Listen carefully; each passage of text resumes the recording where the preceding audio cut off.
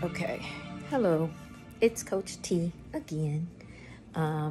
Just wanted to update you guys on some information.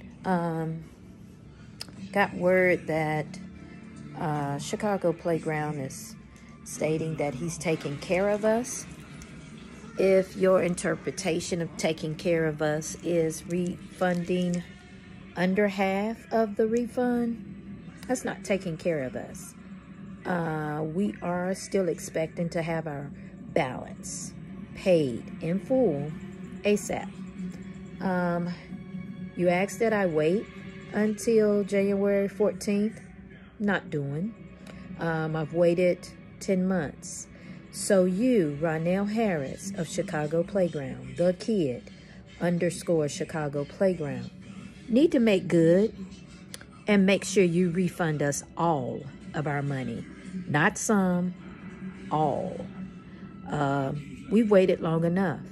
So your video of speculation of whatever all that blah, blah, blah, blah was, there's no speculation, sir.